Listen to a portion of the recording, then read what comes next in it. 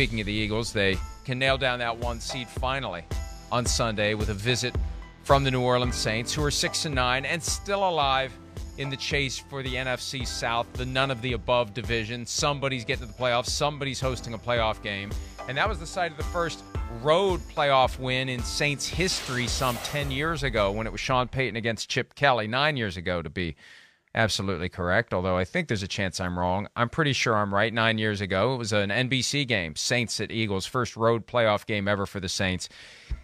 Trying to get there now. Eagles trying to get that 1 seed. Jalen Hurts, Peter, returned to practice for the first time since injuring his shoulder against the Bears in Week 15. Limited basis. They haven't ruled him out. Jay Glazer reported on Saturday, as part of the Fox pregame show, that basically Eagles lose to the Cowboys. Hurts is going to push to play in Week 17. Eagles beat the Cowboys. They'll try to get him back in Week 18 so it doesn't go 5 weeks between actually playing. So Hurts is going to do everything he can to try to play. They want to get this 1 seed. They want to nail this down. They don't want to run the risk, slim as it may be, of a disintegration late in the season that blows everything we just assumed they were going to have. They became the odds-on favorite to be the 1 seed at some point in October, November, and they're hitting this injury thing late in the year that's potentially going to derail them. But whether it's Hurts or Minshew, as you said earlier, I don't see the Eagles losing both of the next 2 games, and they should be able to handle the Saints. They're good enough at the other positions to handle the Saints on Sunday. You know, I think the other thing to look at with the Eagles, too, is the Lane Johnson situation. And look, I'm not waving some panicky flag here, but I think this game this weekend, whoever plays quarterback for the Eagles, is really important because you do not want to go against the New York Giants in Week 18 with that defense, without Lane Johnson, and with the right side of that line being pretty questionable. And so against that pass rush. And so, whether the Giants have clinched their spot or not, it's coincidental, Mike, that I think today is the 15-year anniversary of the New England Patriots with a 15-0 record, waltzing into East Rutherford to play the Giants.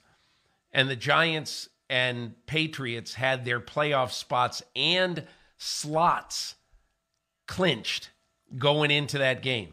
And Tom Coughlin, who now has just wrote a book about this season, Tom Coughlin had a choice to make. Do we want to play our guys? Do we want to rest them? All that. And he walked into his team meeting on Monday and he goes, "We're the New York friggin' football Giants, and we are playing to win this game." And the players loved it, absolutely loved it. They wanted to knock the Patriots off. Anyway, they lose 38-35, but they won a lot more. They gained a lot more. And the next morning, John Madden has a voicemail on Tom Coughlin's telephone in his office back when people used landlines. And John Madden leaves Tom Coughlin a voicemail and said, "I've never been more proud to be associated with the NFL than I was last night. In the last X number of years, it's the greatest thing I've seen." So I think, and again, I'm not saying Brian Daboll is going to repeat history. If the Giants have a playoff spot locked after this weekend, I don't know what he's going to do. And I'm not suggesting that he has to do what Coughlin did.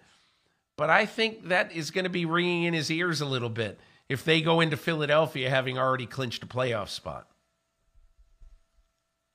That's a great point because it really did give the Giants a lift in 2007, gave them the confidence they could play with the Patriots if and when their paths crossed again, and it also gave them the confidence to embark on road game in the NFC playoff field because they were the 5 seed that year, and it ended up being a pretty exciting time for everyone except for the New England Patriots. When you mentioned that game, Peter, so many memories came back. What a mess that was, because remember, it was a Saturday night game. It was supposed to be on NFL Network only, And there were so few people relative to the rest of the country who had NFL Network. There was pressure on the NFL. And everybody wanted to see the game. Simulcast by... Yeah. Right. And it was on... Was it on NBC and CBS? Is that where it ended up? It wasn't on Fox. I think it was on NBC and CBS simulcast. I think. There were two networks that aired it instead of or in addition to NFL Network. But they wanted that game out there. How about this for craziness, that's another Mike? reason for it to Go ahead. I'll give you a little crazy nugget about that game. You know the broadcast team for that game? Bryant Gumbel did play-by-play. Bryant Gumbel, okay? Chris Collinsworth did color, and Adam Schefter was the sideline reporter.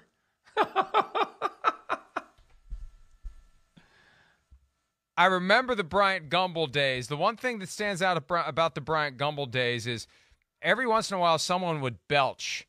And people thought it was Bryant Gumbel, but there was some live mic somewhere in the stadium that someone was sneaking around and belching into. That's the... maybe Bryant Gumbel would hope he had a different legacy than that and just the mind of some random schlub. But that's the one thing I remember. And here it is, Dateline. December 26, 2007 from the Associated Press. It was simulcast on CBS and NBC along with NFL Network. It was the first regular season game on 3 networks in NFL history.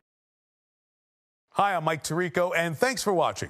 Make sure to hit subscribe for the latest news and highlights from NBC Sports.